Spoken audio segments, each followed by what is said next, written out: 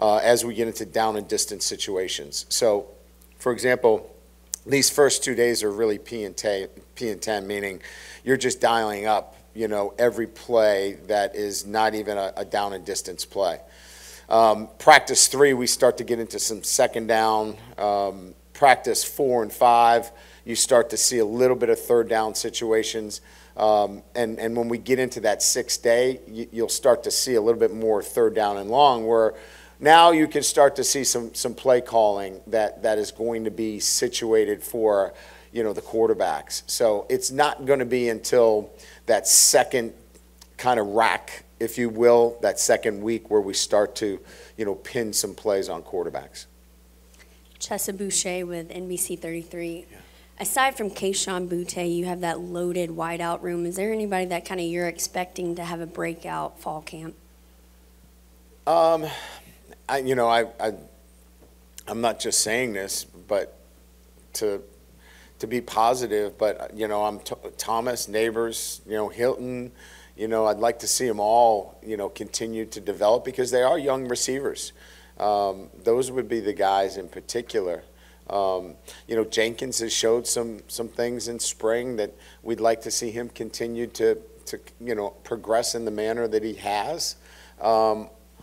All those guys are talented, but I really think more than anything else, it's the consistency that we want to see from those guys, that they do it, play in and play out, and actually practice in and practice out. So consistency and performance is really what we're looking for with that group. If we get that, it'll be a dynamic group.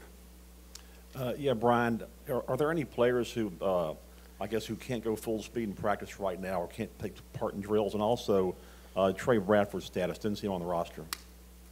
Yeah, Trey has been separated from the university, and that's, there are Buckley, laws that I can't get into some specifics there, but he is no longer on the roster. As it relates to practice, Besh is limited. He's coming back. I think he's making the progress necessary from shin splints, and I think he'll be, available for us in the next couple of days. But he's really the only one that has the kind of limitations. I think Tolan, had the discectomy. He's making great progress. Those would be the two guys that are kind of on a pitch count, if you will, if that's, if I can use that phraseology in terms of they're coming along, but they're not quite there yet, but they've made pretty good progress. Hey, Coach Kelly, Glenn West with Go247. Just Jarek Bernard-Converse, we saw him out there, I think, for the first time since he's joined the program. Just update, I guess, on his status and just how important it is for the secondary, particularly that cornerbacks group, to kind of develop some cohesiveness in these first several weeks of camp. Yeah, if I have my notes in front of me, it's one of the things I talked about in our offensive and defensive staff meetings, probably 2 or 3 times about trying to gain some continuity at the cornerback position. So getting him back, getting him out here, he's been a great leader for us. And, we're anxious to see what he can do. Obviously had a great career at Oklahoma State. We expect that to continue here. I had a good summer. He's healthy. And he's played a lot of football. So the expectations are that he's going to impact what we do. But now I think the big thing here is to gain some continuity at that, that position. And that's why we went into the transfer portal and feel very fortunate to have him. Hey, Coach. Bree Andrews, LSU Tiger TV. With John Emery being able to come back this season, Armani Goodman be able to come back, how would you describe, the depth in the running back room and how that's really come together? And is there anybody there that's really stood out to you? Not yet. I mean, they're all going to have a great chance, to contribute. I really like the depth of the group. You add, Kane to that mix as well, and I think. All of them have a chance to contribute, much like we saw in the spring game where we had a lot of guys contribute. I think that's going to be probably what happens here this year, and I'm okay with that. I think that's great. I mean, I think all of them are very competitive and all bring a little bit something different to the table. But but all will contribute in some fashion. Brody Miller with The Athletic. Martinez, Dellinger, two guys who've kind of cross-trained a good bit. I guess where are they kind of mainly focusing on right now in the line, and where could they be useful? Yeah, that's a good question. Brad and I were kind of, having a conversation about it even during practice, because there's a lot of moving parts there with, Dellinger's at guard. We want to see him at center a little bit. You saw Frazier at guard with Bradford, but, Frazier could play tackle as well. And so we've paired them up on the right side because we think that they're interchangeable. We like the fact that Bradford's got really good feet, but, Frazier's got some length. So long story short, as it relates to the specifics of your question, those guys you're going to be center guard combinations right now. But I think it's important that there's some flexibility here for the first 2.5 weeks. And we'll build, the starting five, and then, finding the rotation, where you have, your tackles solidified, the center position, and then I think we've got some really good depth, that's building in this unit. But I think it's going to take a little while for it to kind of pan out over the next couple of weeks. Hey, Coach, Jace Lejeune from Gridiron Football. I know you signed a really talented transfer portal class. Talk about just trying to get those guys accumulated to the program and also getting the veterans their reps as well. Yeah, so we kind of went through that in the spring, because most of those guys were here as it relates to the transfer portal. So they assimilated very well, they fit in very well, and they got a lot of work in the spring, and then had a really good summer. So I would say that in itself has kind of already played itself out, and they've immersed themselves into the program and are seen now as one, in terms of the program themselves. So, whether it's a wide receiver or whether it's a running back, obviously Kane is new to the program, but other than that, everybody is kind of assimilated quite well back into the program.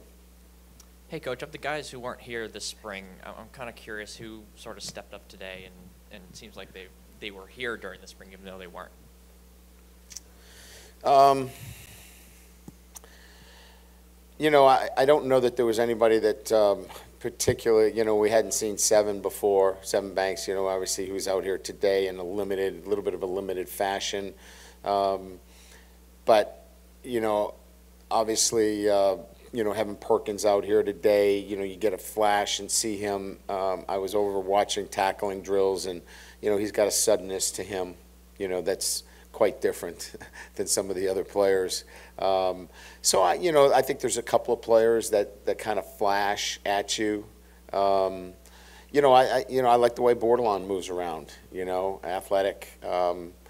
He's a big, strapping kid that moves well. Emery, the local kid from Catholic, Emery Jones, he's a big physical kid too. So those guys kind of jump out at you a little bit, that they look more than just, the typical, freshman coming in. These guys are physically mature and handle themselves, very well.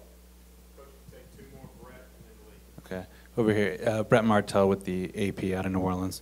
Could you compare maybe relative to, longer stretches in your career where you had relative, coaching staff and roster stability, just how you feel about the amount of decisions that a mostly new staff here has to make about a roster with a lot of new players between now and week one? It's a good question, and I think it's been answered by the way these questions have been posed as to whether it's the offensive line, which I said, I think, be patient, the quarterback position, the cornerback position. I think that those three critical areas, right? Corners, offensive line, and quarterback. you know, a lot of good and bad things happen in those units, and there's questions that have to be answered. Now, I stand here in front of you feeling pretty good about the players that we've put together in a very short order that can go out and play at a high level in the SEC, but the fact of the matter remains, we got to figure out who those guys are. And so we're going to go through camp and you know, have to make some tough decisions and quite frankly, rely on evaluations in camp to do that, and that's a little bit different in my years.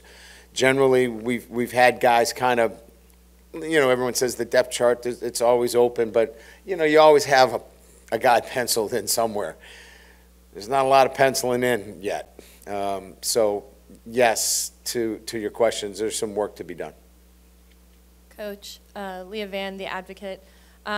Traditionally, the number 18 has been very special to this team. Are you looking to continue that tradition, and when do you hope to find a player to wear that jersey number? Yeah, I think the tradition is real and needs to continue. I've talked to the team about it. They believe in it as well. It's, you know, we believe that number represents somebody that brings all the traits every day. If 7 is the most talented player from the state of Louisiana, we think that 18 is the one that brings all those traits that come to that player that leads in an extraordinary manner. You know, the attention to detail, you know, just a great focus, represent your program in a positive way, both in the classroom, in the community, you know, on the field. And so that's kind of what 18, you know, means, and it's important. And so we're going to award it to a deserving player. We're just not going to do that today. But it's coming. Stay tuned. I think you guys will show up. Thank you. Appreciate it.